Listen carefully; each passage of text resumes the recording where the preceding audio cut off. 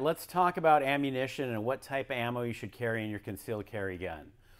I personally like to carry either federal HST or Speer Gold Dot, but I've run both those rounds through my gun, so I know they function really well with it. Joe, what kind of ammo are you running in your concealed carry gun? So what I carry Hornady critical duty ammo, and for a couple of reasons. I wanted something that law enforcement was very familiar with. There's a lot of ballistics, a lot of data. The law enforcement agencies tested this out.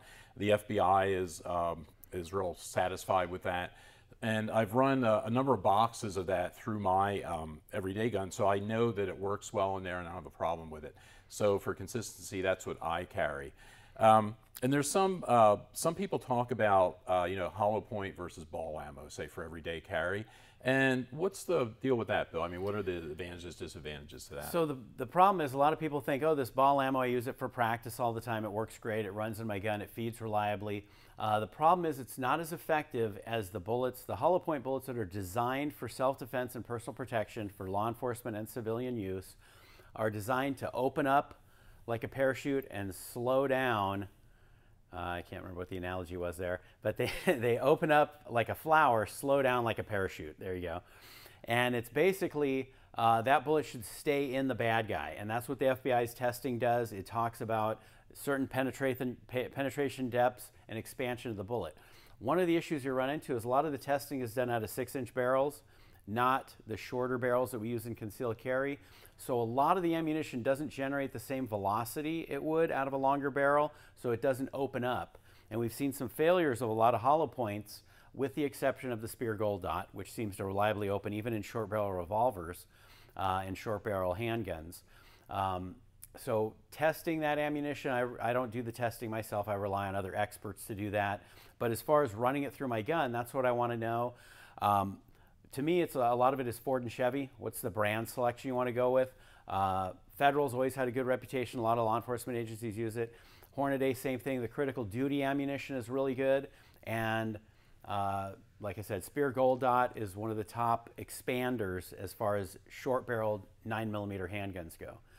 Ball ammo has some issues with over-penetration. You shoot somebody with a regular pointy ball round of 9mm especially, very likely to go through somebody or just cut a little hole and then injure another party.